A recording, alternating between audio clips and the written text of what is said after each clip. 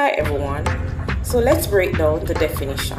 According to UNESCO 2017, literacy is ability to identify, understand, interpret, create, communicate, and compute using printed and written or visual materials associated with varying contexts. Literacy involves a continuum of learning which enables individuals to achieve their goals, develop their knowledge and potential, and participate fully in their community and wider society.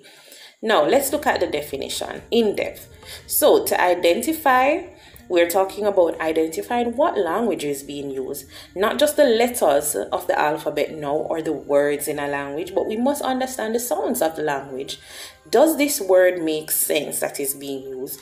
Also, if I use a word or someone else uses a word, do I understand what I'm really saying?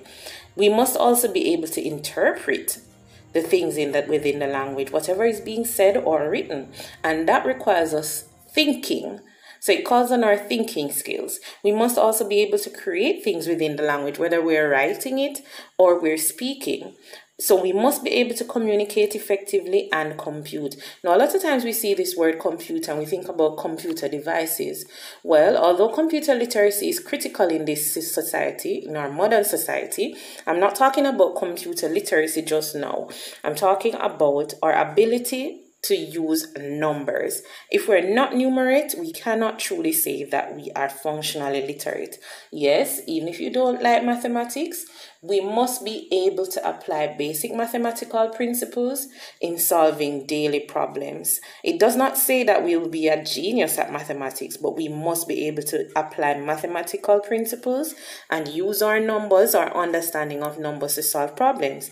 Notice it says we must be able to use all these skills within varying contexts. So if we're only able to apply the basic knowledge that we have in certain contexts and not in others, maybe we are not functionally literate. Also, it's a continuum of learning. So we will never be fully literate if we don't keep learning. We have to keep learning. And notice it says it's not just about us developing our knowledge and potential and achieving our goals.